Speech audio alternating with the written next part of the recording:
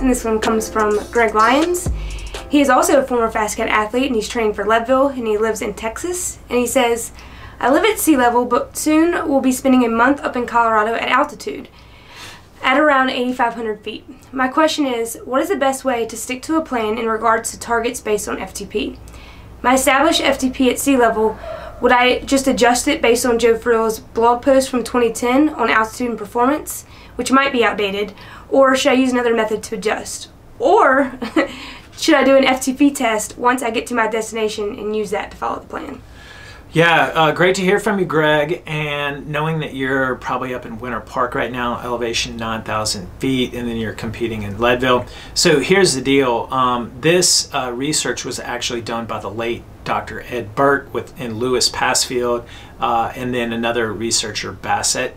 And they compared world hour records in 1999, published a paper in the Medicine, Science, and Sports Exercise Journal. And this was in relation to the Olympics that were held in Mexico at altitude at, I think it was like 6,700 feet.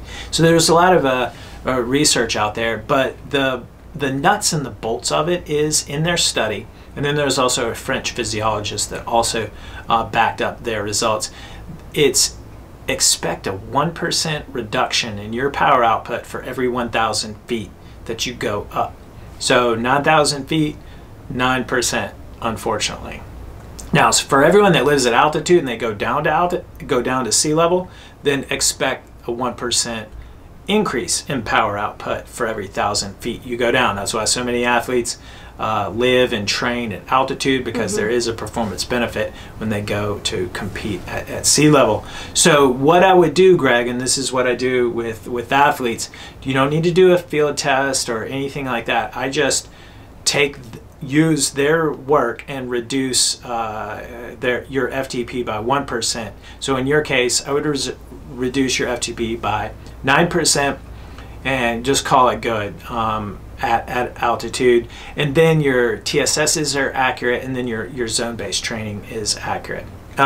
Watch our video on altitude training benefits for cyclists that Jackson and I recorded, and then we also have a training tip from Coach Jake, the effect of racing at altitude.